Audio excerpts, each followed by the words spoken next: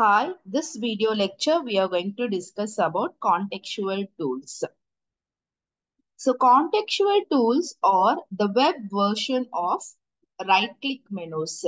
So in the desktop applications like MS Office or PowerPoint, whatever application you take in the desktop, you can find an option like right-click and where you can have some options like cut, restore, like that. You have some menus, right-click menus.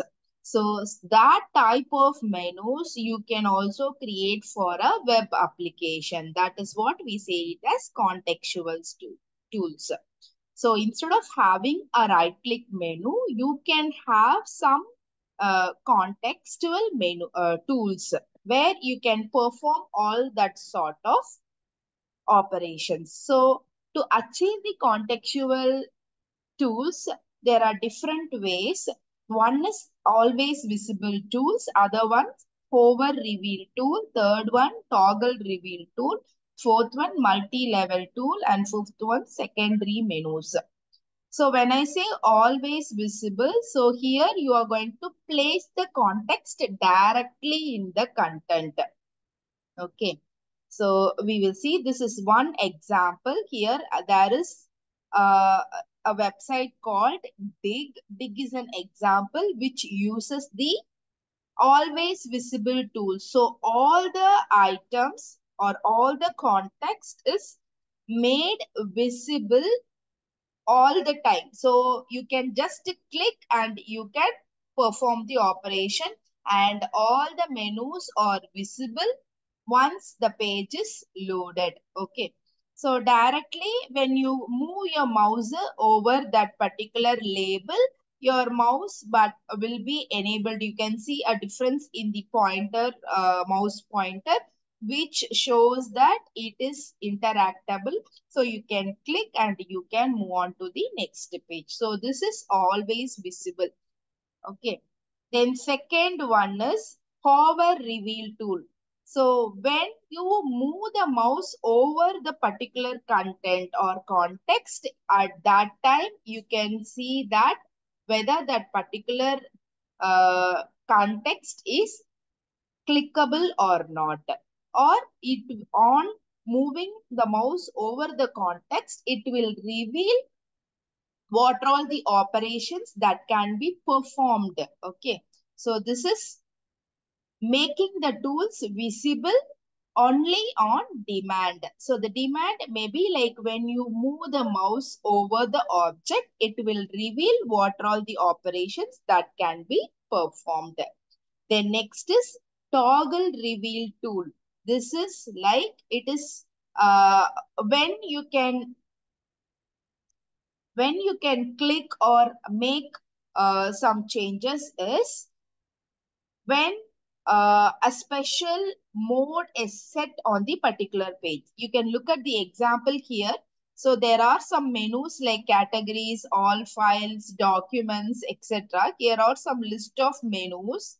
Okay. So when you move the mouse over the particular link, so it will show you it has been designed in such a way that you have an option called edit. So when you click on this edit category, only then you can be able to make some changes. This categories will be into a editable mode. So when after clicking on this edit, you can find all the menus or all the menu items which is displayed under the categories are now editable. So this is one example for toggle reveal. Once you click on this, then all the contextual tools will be enabled. This is toggle reveal tool. Then the fourth one is multi-level tool. This is like the tools will be revealed progressively with multiple levels. An example for this is Songza. So there are this is an app which helps you to play songs. So there are four options like play. You can add some items to the playlist. You can rate the app. You can share the songs. So these are all some options available with the Songza app. and this will be revealed only when you click on the particular song. You can see the example here. This is a Songsa app. So by clicking on the song word, then you can search it.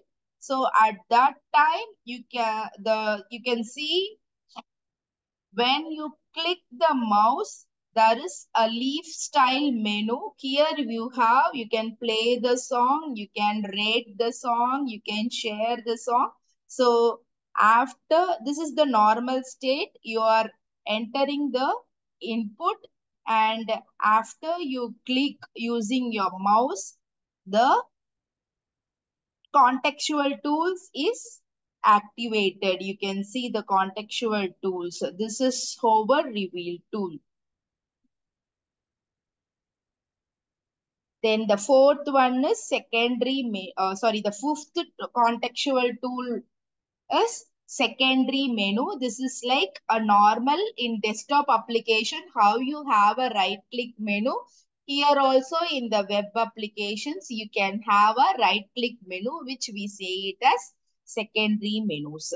So Google Map is an example application which uses the secondary menu that can be activated. Okay, when you wanted to show some additional routes between the source and the destination, in that case you can use the secondary menu. So these are the five different contextual tools which can be used for the applications. One is always visible. Second one is toggle reveal, hover reveal, then secondary menu, and multi-level tools.